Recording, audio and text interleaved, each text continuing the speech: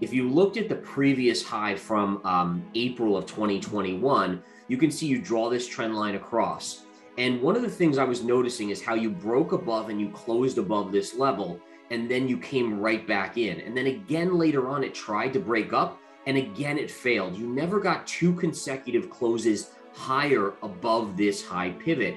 Now, to me, that screams double top. It also screams institutional investors and whales selling into it. Hey guys, welcome back to the Daily Crypto.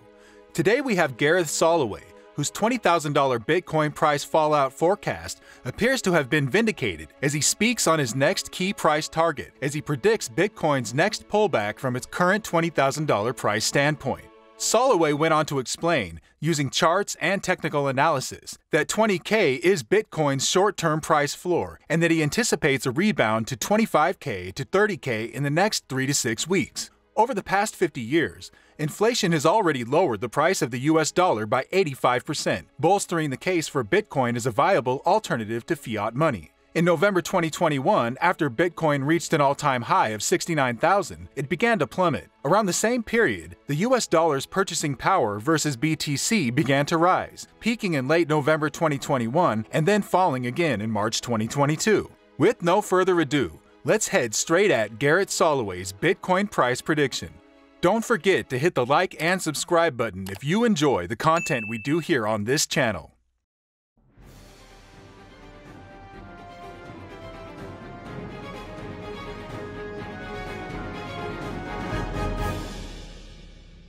If you looked at the previous high from April of 2021, you can see you draw this trend line across.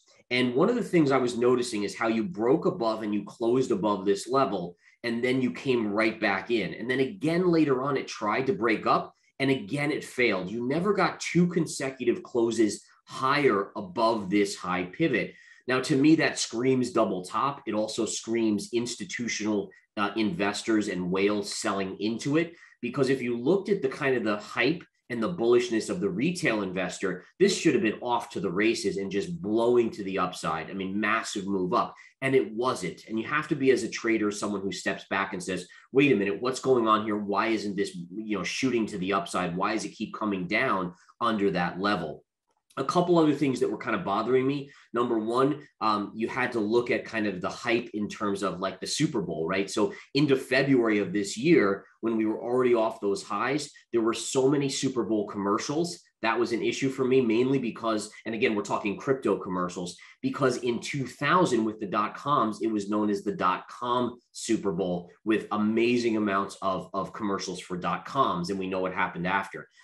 Notably, the USD's purchasing power against BTC has been rising for most of the year. The same is true for Bitcoin's inflation hedging narrative. Furthermore, the ongoing difficulties around market volatility and the high price of a single BTC unit cause friction for investors, particularly novices.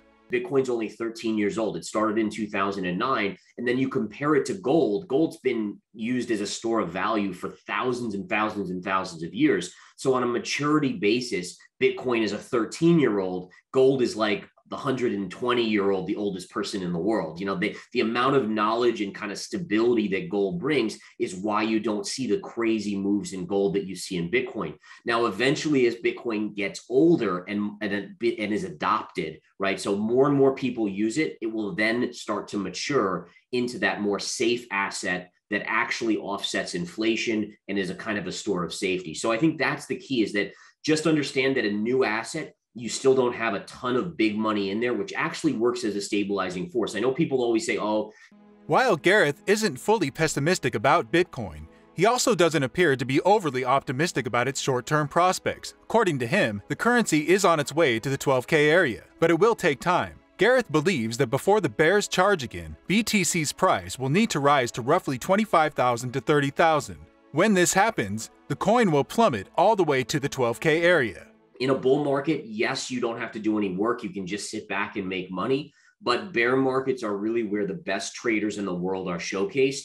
And if you want to make money in a bear market, you can go long and short at various times, but you have to be able to read the charts to be safe. And again, it is a tough environment to trade, but there are absolutely opportunities.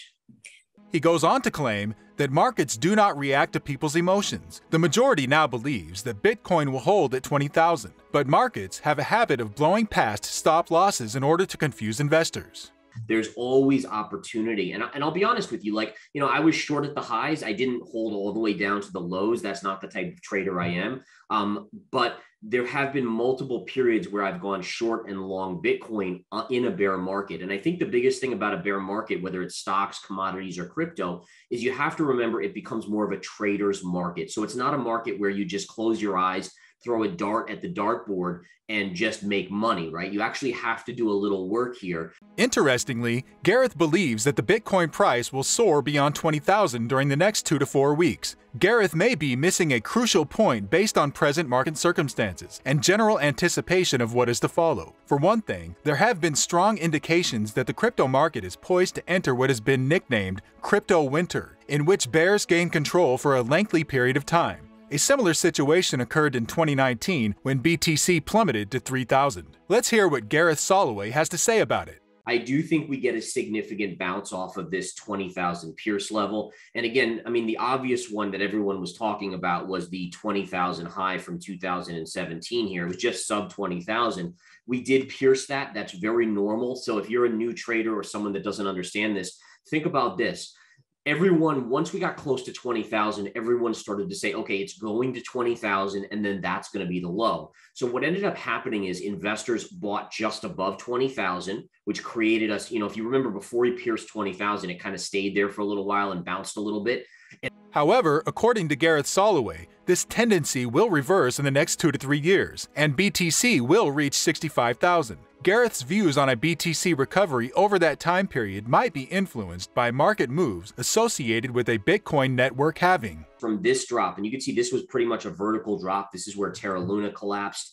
This is about a $14,000 drop on Bitcoin. If you take the high here and drop 14,000, you actually get the almost to the penny low right there. And again, that refers to a measured move, meaning this drop is equal to this drop as well. You then take into account, you have this pivot low right here. You got a nice reversal green candle. And my guess is Bitcoin has upside to about. With inflation reaching record highs, many are flocking to anything that might serve as a hedge against inflation. Despite this, Bitcoin is frequently seen as an inflation-resistant asset, and enthusiasts frequently portray it as an asset class uncorrelated with real-world assets. However, things quickly become complicated when you discover that each cryptocurrency is unique, and some are meant to inflate. Many crypto enthusiasts many times more often argue that cryptocurrencies like Bitcoin are decentralized and cannot be shut down, so they are not affected by the inadequacy of central banks or governments. Now let's hear what Gareth Soloway says about it.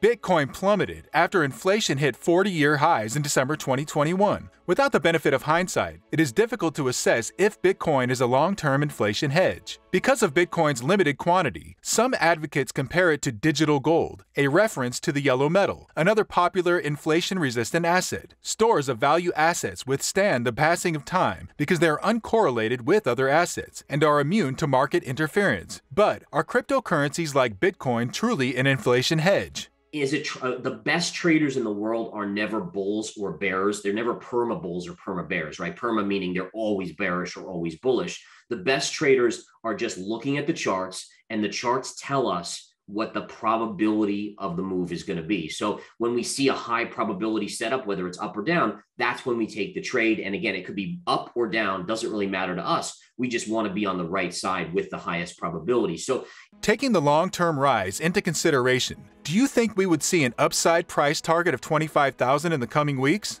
Comment down below your thoughts, and don't forget to like and subscribe. This is the Daily Crypto. We'll see you in the next video. Bye for now.